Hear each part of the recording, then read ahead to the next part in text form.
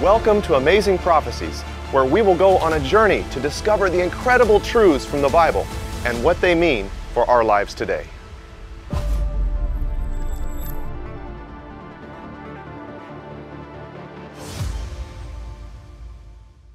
These were special Sabbaths that involved sacrificial rituals, and they were clearly part of the ceremonial law. Does that make sense, everyone? They were shadows of the cross, right?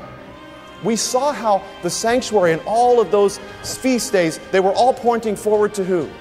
Who are they pointing forward to, friends? Jesus, right? They were all fulfilled in Jesus. They were pointing forward to the real Lamb of God.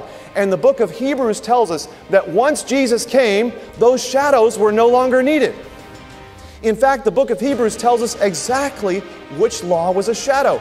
It wasn't the moral law, it was the ceremonial law. Hebrews chapter 10 and verse 1.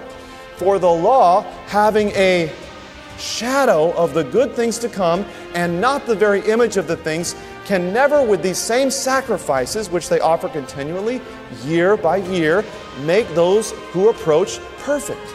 Which law is Paul talking about here? Is it the moral law? What do you think? How many of you think it's the moral law? How many of you think it's the ceremonial law? Exactly, it's the ceremonial law. The moral law never commanded sacrifices. The moral law is not a shadow.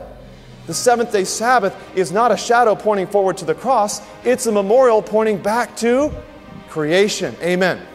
Now let's go back to Colossians chapter 2 and look at it one more time. So let no one judge you in food or in drink or regarding a festival or a new moon or Sabbaths, which are a shadow of things to come, but the substance is Christ. Friends, which law is Paul talking about? Which law had food and drink and festivals? The ceremonial law. Is that clear, everyone? Thank you for watching. If you want to learn more Bible truth, I invite you to subscribe below. Also, click here to watch one of my favorite videos. And click here, top left, to watch this series in full. God bless you.